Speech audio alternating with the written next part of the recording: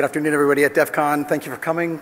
I'd like to take this time to introduce myself really quick. My name is Christopher Donofsky. I was the principal at FlyLogic. However, as of yesterday, it was announced that FlyLogic has now been acquired by IOActive. Thus, we will become FlyOActive. So anyway, with all that said, you can expect to see lots of good stuff coming from us as a team. Gonna have some people working with me now. It won't just be myself. Make things a lot easier, more productive, which benefits the customer, which is maybe you guys.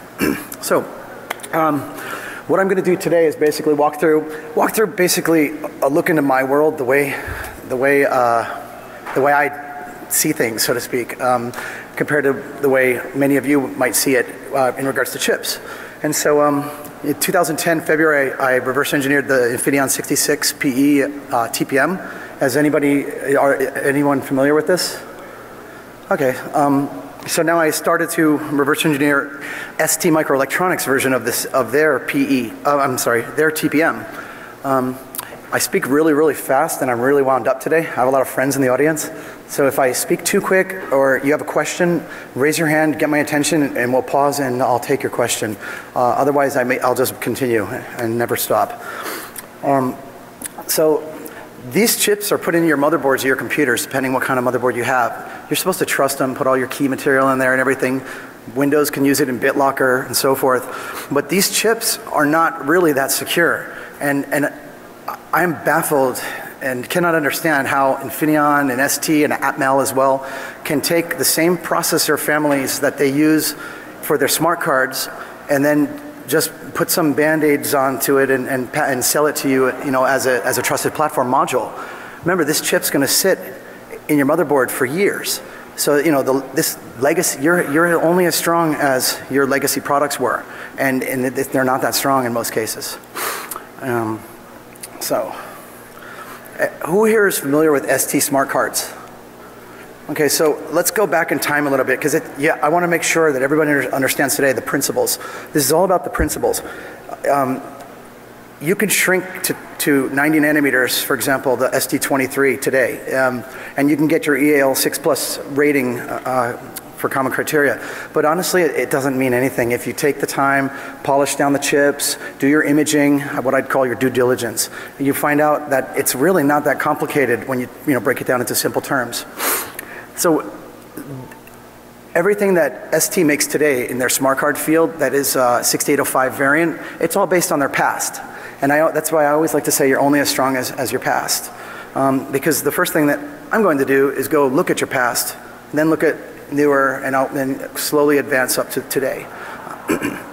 Not much has changed.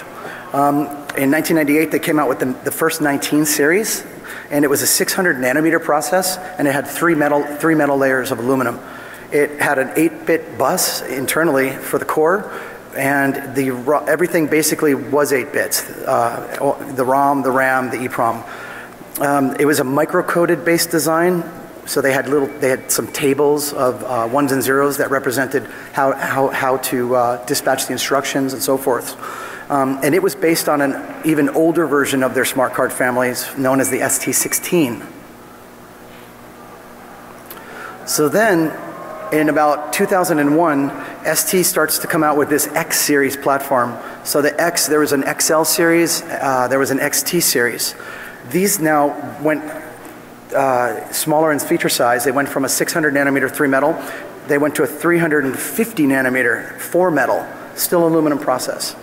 The ROM and all the other output buses of memories, except the EEPROM, it's an 8-bit internal bus still. The microcode tables got removed, and basically it became this nest of glue logic.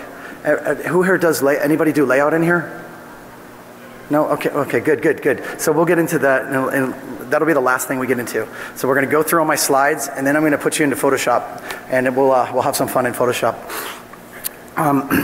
So they added some additional instructions as well. So then they came out with what they call the W series, which is what my target is, my WP18. 18 means 18 kilobytes of EEPROM. So now they shrunk from 300, so 600, 350, now they're down to a 180 process, and it still has 4 metal layers. The ROM bus output became 16 bits, but then what happens, it goes through a little block of logic, and it gets deduced to the actual true 8-bit value that this chip speaks internally. So it was a shrink, and it was, like I'm saying here, a typical, it was just band-aided together on top of the old stuff. You know, they add a little bit of new stuff, and then, we ran out of room, so we have to get rid of the active shielding in an area to fit our changes into place. Because of what they did on this TPM chip, they actually made it weaker than any other ST19 that I've ever seen, because the mesh does not consistently cover the entire surface anymore. In this hole that I'll show you, I found 3 or 4 different clock signals that I can use to eavesdrop the data bus. Because these chips run on their own internal clock. They can switch to the outside world if software allows, but they power up on the internal clock, and they may never switch to the outside world. For example, XM satellite radio. They used a 19AF08, it never ran on the outside world clock. So this makes the WP18 weaker than the Infineon TPM by far. And I've never seen the 19 WP18 in the field in use. I've found them on the surplus markets. So start to take a look at this just so everybody can understand. I did a real quick cross-section into the WP18 just to kind of give everybody an understanding of what what I'm trying to talk about today. Because you'll hear me talk about M1, M2, M3, M4, which really means metal 1, metal 2, metal 3, metal 4, or you might hear me talk about the poly. And so you can see here in the picture, I've milled away a staircase into the chip and then tilted it and imaged it. And you can see there's some metal, two big fat chunks of metal 4. Oh, my mouse. Then I drew these blue lines for a show, but then you can see metal 3 was under there, and then we can see there's a via right here, and there's a via right there. There's one more via here that I didn't put an arrow to, and then there's your metal 2, and then finally metal 1. I should have probably did a little bit longer cross section. And then you can see the poly, or the actual, where they designed their transistor down in the bottom a little bit. Anybody have questions yet? Okay. ST, like all these other manufacturers, they like to put little pictures on their chips sometimes, or little code names. So they've code named this particular device Longhorn. I have no idea why, but I just thought it was interesting to show you. So before we even, there's an active shield over the whole entire, 99% of this entire surface area, there's an active shielding that they place down. If you have fingers of ground, and then you have going at 45 degrees, and then you have a single serpentine wire going in between them. If you break this line or ground it out in any way, it'll pull down to ground. If you cut it, if it ever sees 0, the chip will bulk erase its EEPROM, and it's a sanity check on power up that it will never boot again. But so what I have to do to polish these chips down, I could polish off this layer with a lapping machine, but it's very time consuming. So I tend to cheat, use the quickest way possible to get the task accomplished reliably. And so here, this image you can see, I've removed the shield by dipping it in hydrofluoric acid for about 2 minutes. As soon as it came off, I rinsed it, cleaned it, and now you can still see the oxide residue of where the shield used to live. Can everybody see the ripples in the orange area? So it looks pretty ugly though. So do you see, you can't really see anything down deep. It just looks like a fog layers on top of it. But once we start to polish the chip, now it completely changes it, and that's what we end up with once that oxide layer has been polished off. So this is the TPM chip with its active shield stripped off and polished clean till it was nice and shiny and then a quick image was made. You can see here we've got a ROM right here. This is hold on.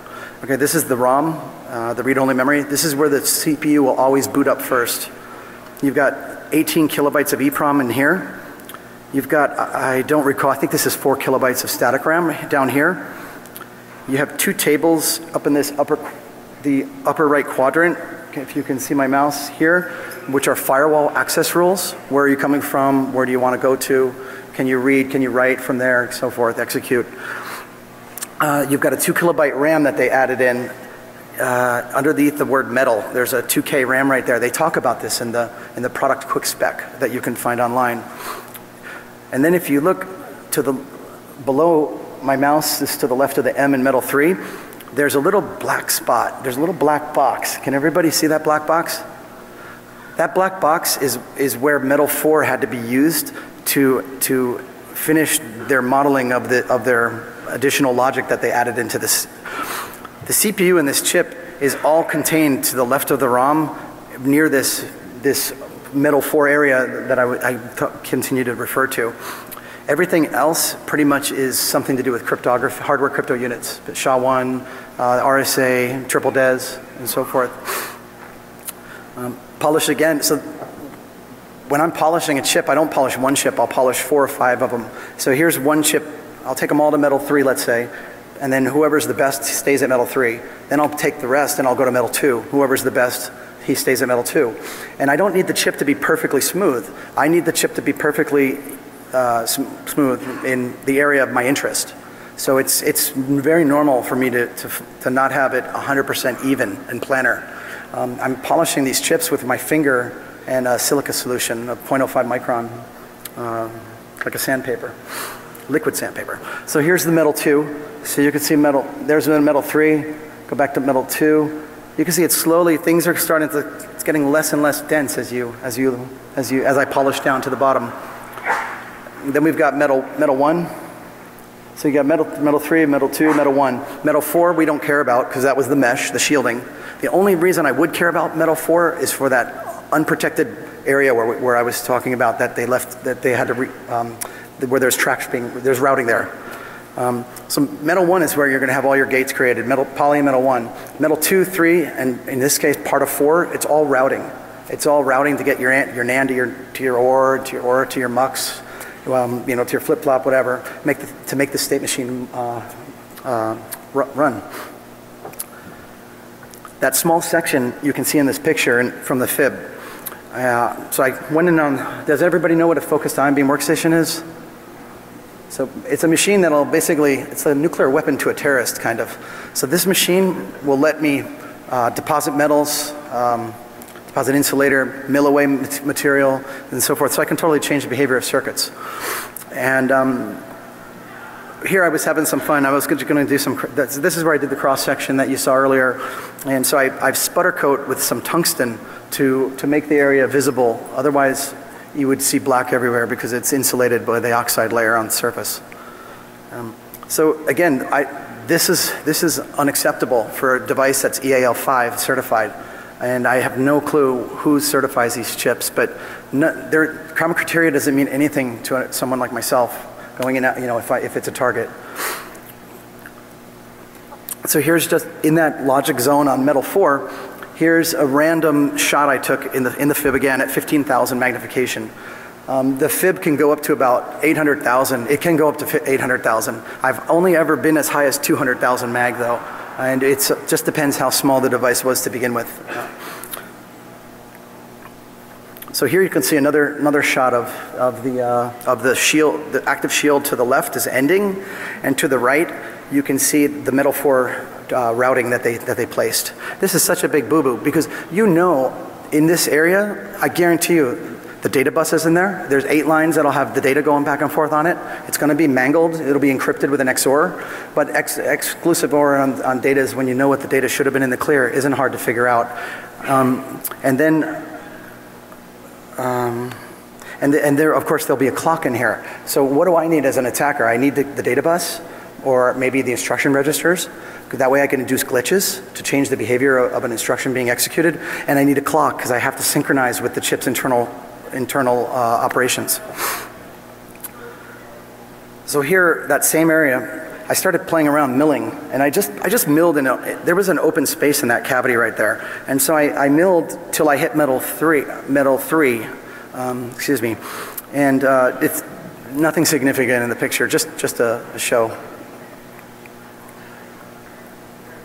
The ROM on this super trustable chip that you would put your secrets in isn't even encrypted very hard, because you can see these splots. You can see the checkerboard pattern. Do you see the checkerboard pattern? This is giving away the key that they're using to XOR the ROM material with. So where we see these XOR patterns, it's clearly FFs right there, or zeros, but it's been encrypted. It's been, I'd like to say, mangled or scrambled with an XOR, and the XOR is based on a mix of high and low address. Just stay on that image for 1 second. The scariest thing about this whole thing is that this is the metal 1 layer of where they laid their mask ROM. That's only a 20x objective that I took this picture with, and you can make out little things.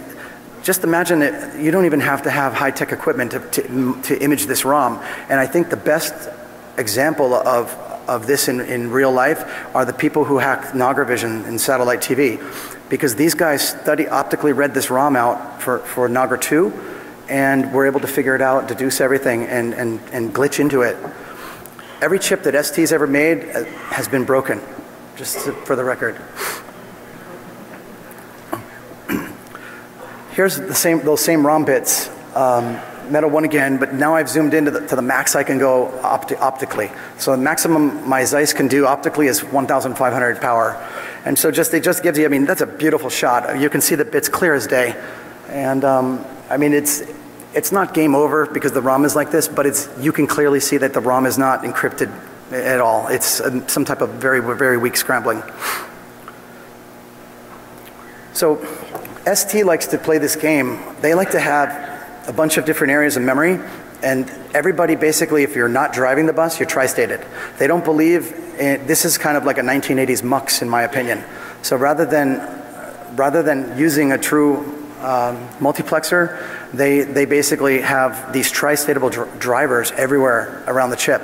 And this explains why they're only capable of about 15 megahertz compared to an Infineon running at 33, Renaissance is running at 30-ish, EM Microelectronic hits 60 megahertz. Those guys, they do it right. And ST, I think they have a lot to learn. This is in this picture you can see the metal 1 layer, which makes the actual, it completes these gates. There's 2 gates here. You've got a buffer, or I'm sorry, a driver, a high output driver, and then you've got the tri-statable area to the left. It almost acts like a 74-126 if everybody does electronics. And then you can see the polysilicon below that. So the WP18, here we go again. Same exact tri-state drivers, just it's a shrink. This was the 350 nanometer design of the driver. This is the 180 nanometer design of the driver. Same crap, different day. I mean, I don't understand. They just shrink, that's it. Size doesn't matter either, because this is from their latest generation, ST23. That's a 90 nanometer process that I did in the SEM. So you can see clearly here, there again is your poly, and then above it, there's 2 tri-statable drivers in this image. So you have one on the left, one on the right. And those had been overlaid, and then I cropped it, and I separated them and put them into the slide deck. Does anybody have any questions? Because I'm moving really fast. No? Okay. Yes? That's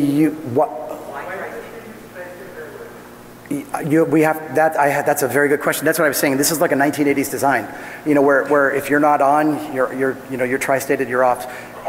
It's a very, I don't know why. Every other manufacturer that I've ever looked at uses a true MUX, the multiplexer.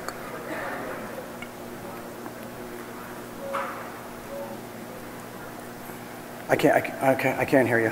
Okay, move on. Okay, so we can learn a lot by studying their past. So the WP's, it's fairly small. It's 180 nano. You're pushing the optic limits almost. 140, you're really at your optical limits for seeing what, you know, the metal 1 and the poly area. Going back to their past, which I've shown 2 different chips above, you can learn a lot. So these are 2 350 nanometer versions of their chips. But remember what I just said 5 minutes ago. There's nothing different about the 23 or the W series or the N series. The only differences are the ROM outputs. They fetch 16 bits wide, or they fetch 34 bits. It's, 32 plus 2-bit parity. But as soon as they're done with their little cipher block, you end up with an 8-bit bus again internally with the tri-states. So looking at the 350 nanometer chip, I did some extensive work on this a few months ago. You can see here in the middle of the CPU, which we'll get to that after the slide deck's finished, you can see that metal 1, metal 2, or I'm sorry, metal 3, metal 2, metal 1, you can see that these had been overlaid on top of each other. And then I separated them and put them into the picture. Those are the 8 tri-statable drivers for the ROM output, the decrypted ROM fetch. So this is a fib picture where, from my reference point, I went over on the x-axis 1925 microns, and then went up 1500 microns, and then I milled a little arrow into the chip I deposited an arrow with platinum down here in the bottom, but you can barely see it because of the slideshow.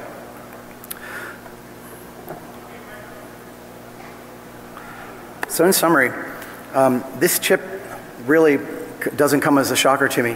There are a lot of exposed and unprotected areas in that block on metal 4 that I was showing you. Clock signals are present. I have to finish all my tracing, and I'm not done imaging on my imaging of the lower layers of the WP. But so far from what I found, they're on the same road as the other chips, as their other variants have been for failure. It's based on the same.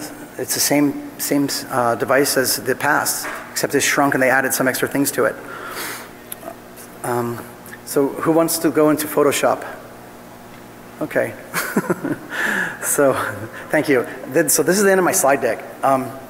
So be sure and fill out the DEFCON card, please, if they have one. So.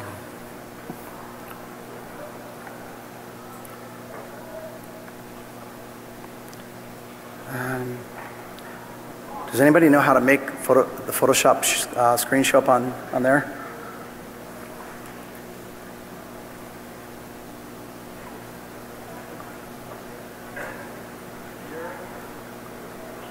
Any Mac guys here that knows how to make my screen become active here?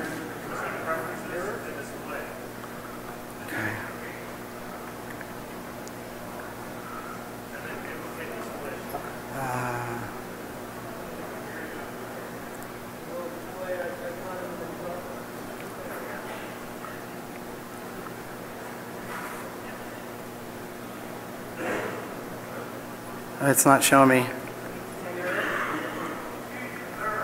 Mirror.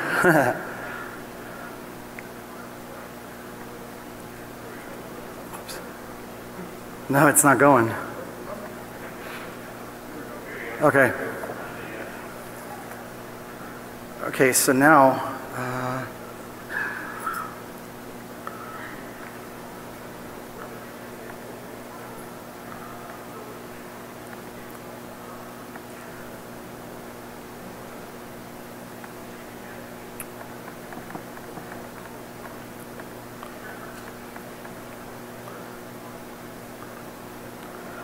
can everybody see it? I can't tell from here. Okay. So this is actually a nice spot wherever we are. I have no clue where we are because it's all offset now. Everything's changed on my side too. So ST likes to do a lot of funny things, a lot of weird things, a lot of things that I have no idea why because I don't work with them. One thing that they like to do is they like to drop in what I call dead gates. And I don't know why they do it. It's almost as if they think that they'll scare you off if you're going to try to polish them down or something. So they leave these gates that are actually strapped off, tied to the ground fingers of the mesh that's now been removed. So if in theory, if you're an attacker, I suppose, and you don't know anything, you'll think, the chip can never run like this because there was a signal tied to the mesh's ground finger, and I've just cut this finger off. But it's not true. It's not true at all. It's completely bogus. So let's see. So this in this picture, in the middle of the view right here, where my mouse is, that is an example of a bogus gate. This gate has no purpose in life whatsoever. I don't even know what it is. Let's look and see what it is. So we can see, like, there was one, this right here used to come to the surface, to the finger of ground. That little black dot is what's left of the via that had been there before I polished. So this has been polished until the aluminum became nice and white. This way I don't have to sputter coat it if I put it in a SEM or a focused on beam workstation. You should sputter coat, but I'm lazy, and so I didn't, but I could have, anyhow, and I should have. So, okay. This work has all been hobby. It's not a job, so that's why I'm saying I'm lazy about it. But if this had been a job, I'd do it from steps A to Z and be done. So now we can see that had gone to here.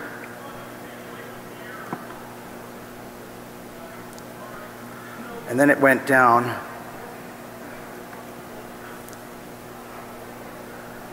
They like to play these games with their routing too. Some of it's auto placed and routed, and some of it's not. Some of it you can certainly tell has been manually put in. And so then it went to this, and then you guys are like, "What's that?" But look right here. Look at this is one of the power rails. Now, knowing ST, this is ground. It has to be ground because they're not going to tie one input to ground and the other input to a one to VDD. VDD being whatever their internal core voltage is. They're not going to do that. They're going to strap the gates off, which is grounding them. Strap them the same, I should say. So I know that this connects to there. It can't go anywhere else. And so we turn back on metal 2, and it did.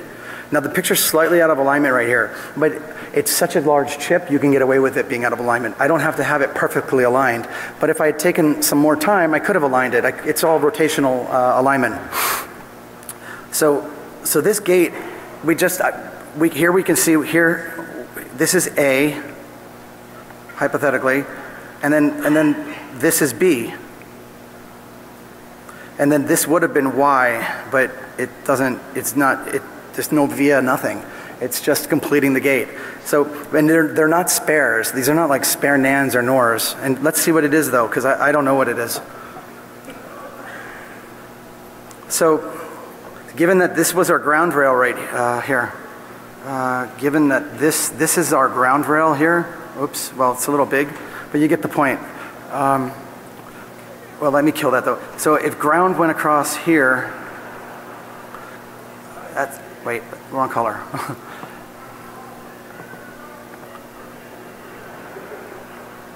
Okay, so ground went across here, A and B are in series with each other. Who can tell me what this gate is? You have two NFETs to ground in series. Anybody? Thank you. It's a NAND. It's a dead NAND.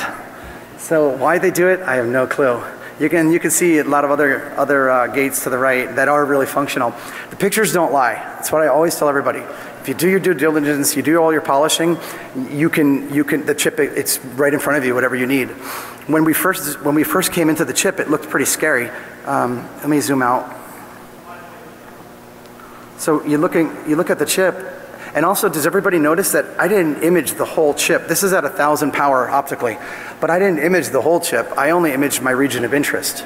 I don't need to image the whole chip because you know that by design, there's no way that these guys would have the decrypted opcode, the instruction that they're about to execute in the middle of this nest of logic. And then where's it going to decode to? It's going to fan out all around in a 360? No, it's not. It's going to be somewhere towards the side, and then it'll fan out to the right, or it'll fan out to the left, or up or down. But it's not going to be in the center of this whole nest. I suppose it could be, but I've never seen one. I can show you Atmels and everything, Infineon, and the instruction registers are always somewhere near the edge. So in this case, we've got in the middle here with all my drawings, we have a whole bunch of little blocks and things that I highlighted. You can see here in this image. So these are those drivers that we were talking about. So how did I get here? Who has an idea? How do I find this in the middle of all this logic? How do I find this? Anybody? Where'd the chip power up first? Powered up in its ROM. If these chips have any type of ROM on them, it has to power up there because it's the only place where the CPU knows that it's got static code set. Same with anything. You know, you're always going to power a phone. Take your baseband processor in a phone. It has a boot ROM inside. The boot ROM powers up, does some checks, determines is the flash loaded, etc. You know, what mode are we in, this type of thing. It's the same with a smart card or any other type of device that fits this mold.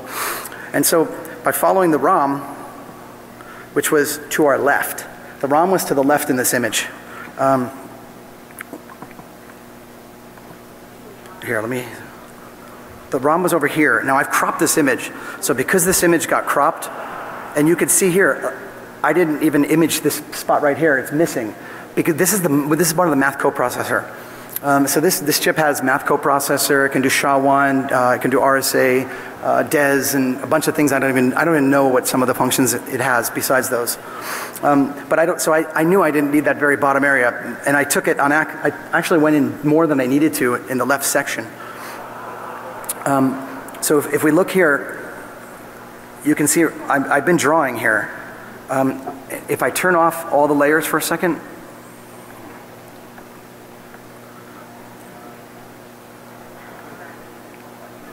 it's really slow. 1 second.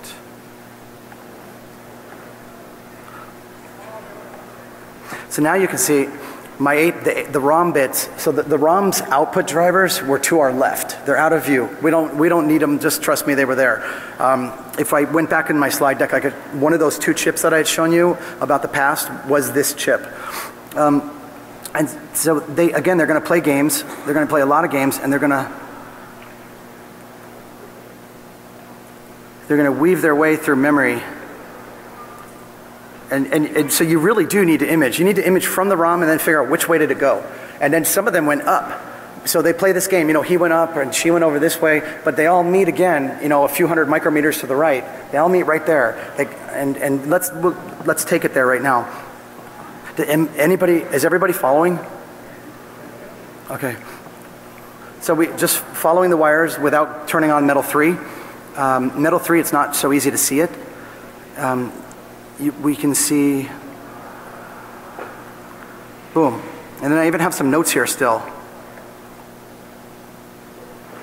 So ST has this little thing they're doing, and it's funny because Dr. Karsten Null and I have a bet going right now to see who's right.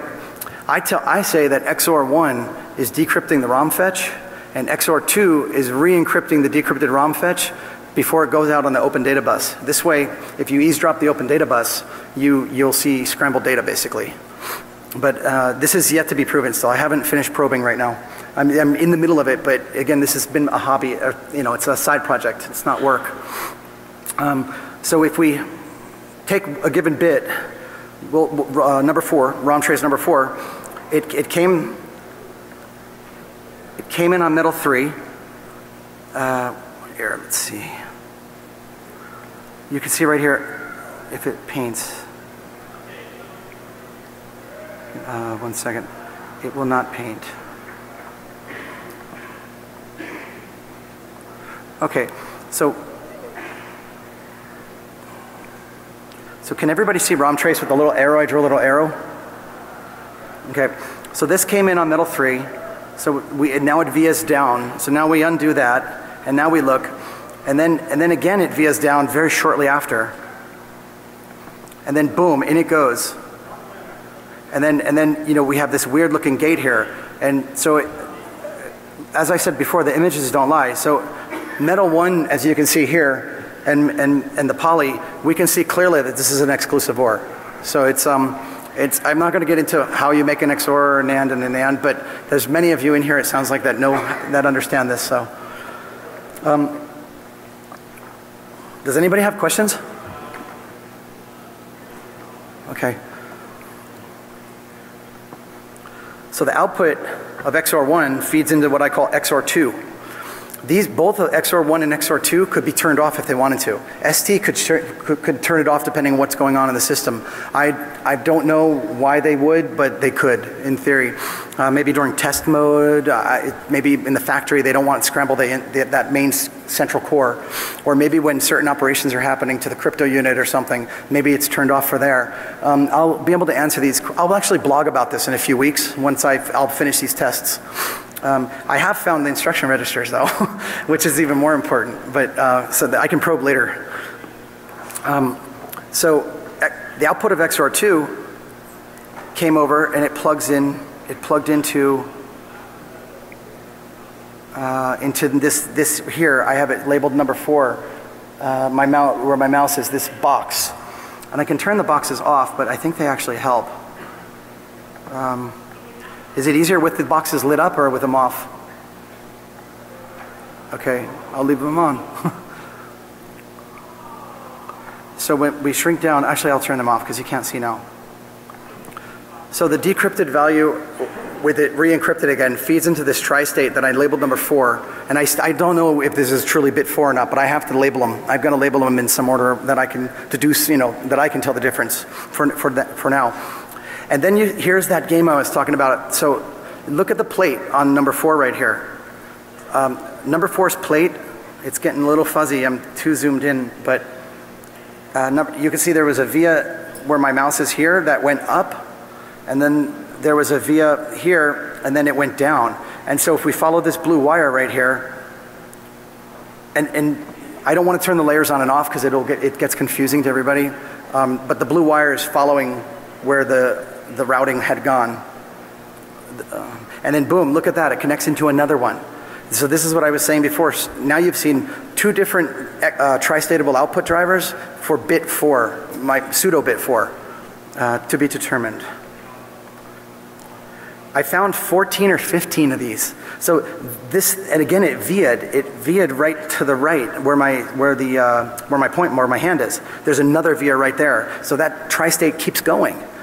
It's really a strange idea. The ST23 is still following this procedure in a 90 nanometer shrink, and the ST19WP is doing the same things.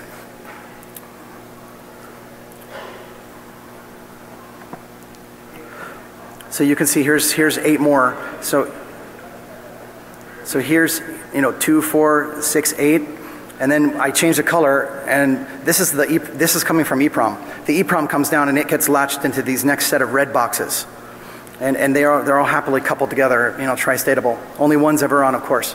The NANDs so when the NANDs turn off the ANDs or NANDs, I forget which one they were, but in order to turn off the XOR, they basically output 0, and then 1 XOR 0 is a 1.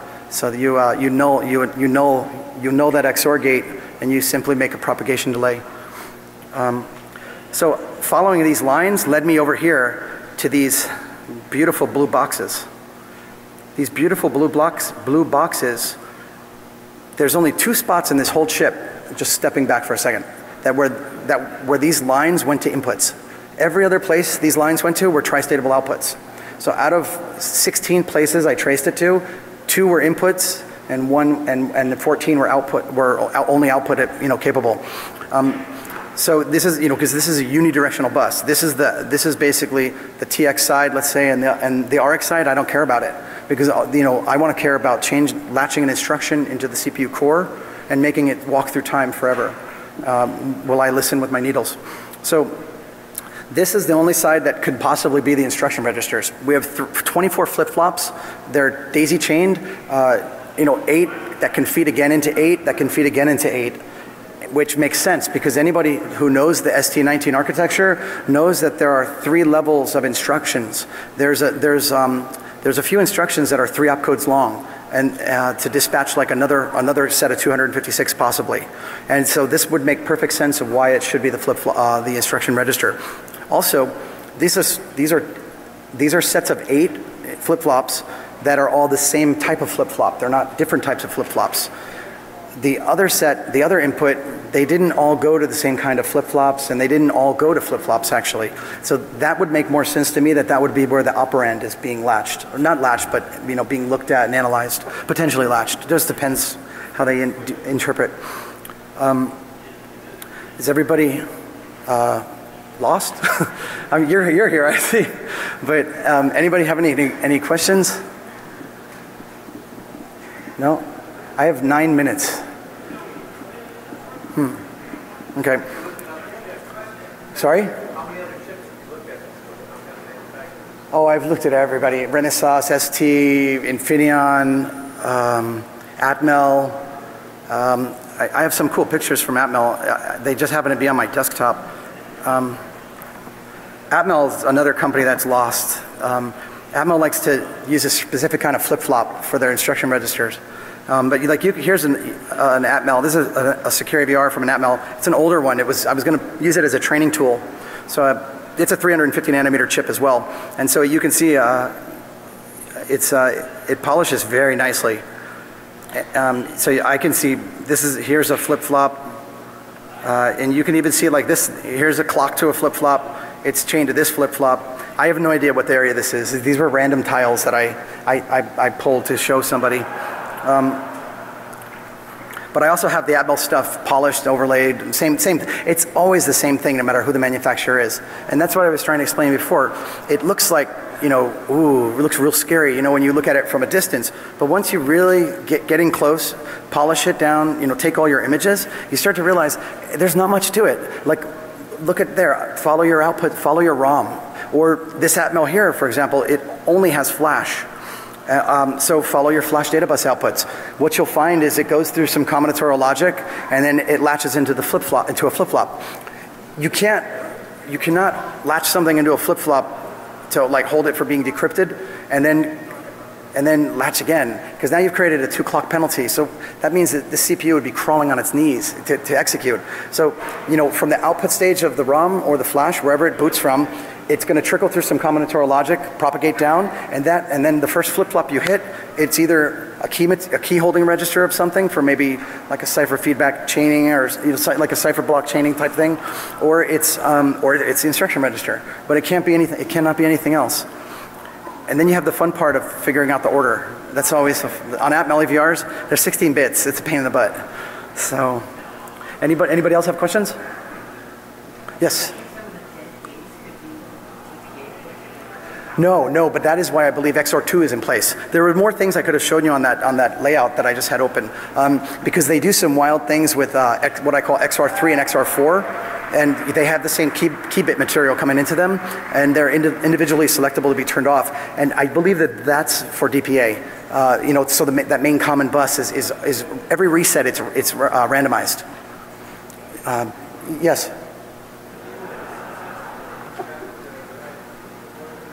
The Infineon TPMs, yes. Okay, thank you.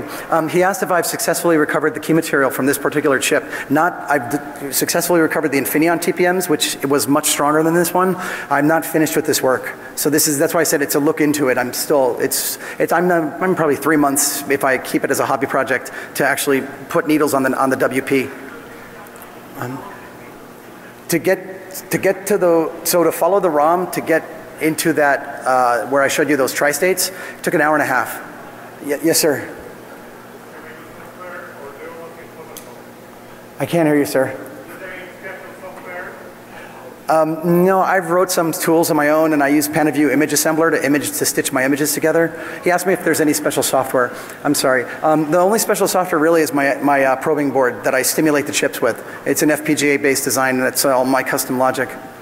Anyone else? Yes? This TPM, if I really worked on it, I could have it finished in about 2 weeks. If it was... I can barely... Okay, so once I'm finished and I've extracted an image, which is the EEPROM area of a particular chip. The gentleman wants to know what's the time to do another one, to kind of repeat the process. On the Infineon chips, it took me 6 hours. On the ST, it would be significantly less because of their concept. Their shielding is the weakest in the market. Then it's even worse on their newest, their 90 nanometer stuff's even worse. They have a 1 micrometer spacing on their new stuff between mesh tracks, which is absurd. I mean, I can put it in, I love milling 40 by 0.4 by 0.4 holes, and that's large. And so 1 micron space is sad. But remember, the fingers, I can turn off the finger and it's dead metal, and then I can actually use it as a conductor if I wanted to, or I can mill it completely away. And the main active mesh signal, I just have to mill down to VDD and then strap it, and then I can cut it. I can do selective wet etching on the ST chips. I can't do that on the Infineons. Selective wet etching, you can see my video from Wired, where I use nail polish to make a mask, and then I use hydrofluoric acid, very selective timed etches. So the ST chip would be maybe an hour and a half prep, and then put needles on it. Yeah. Anyone else? Yes? Sorry? The layout of the chip was very standard, yes, and it almost always.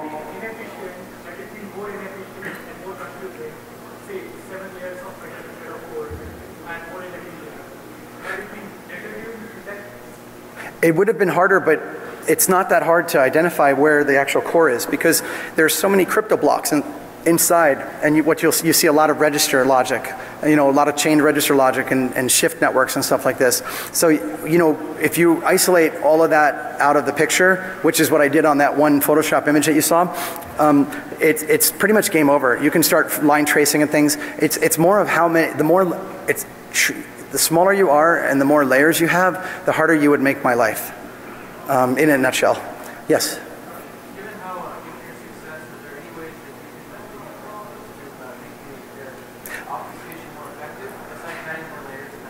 There are a lot of things they could have done to obfuscate the surface and make it a little bit harder, but they didn't do it, and I'm not going to voluntarily give them, ways of slowing me down. Yes. 45 nanometer. Yes. Once I've done I have over 400 samples of this chip. They were like 20 cents on Hong Kong inventory surplus. So once I burn through whatever I need to do my initial analysis, my success rate is going to be 100%. Unless something catastrophic happened, like I wasn't eucentrically level in the fib, and I stick the needle in, and it's oops, it wasn't 100 microns above the surface, and and I scratch it. Otherwise, it's almost a zero risk, because remember, if I did damage it in any way, it would be like maybe I sever a track with my needle. But on the ST chip, I can drop platinum everywhere because the mesh is inferior to most of the stuff I'm up against today. Okay. One more question, please. Anybody? No? Okay, thank you very much.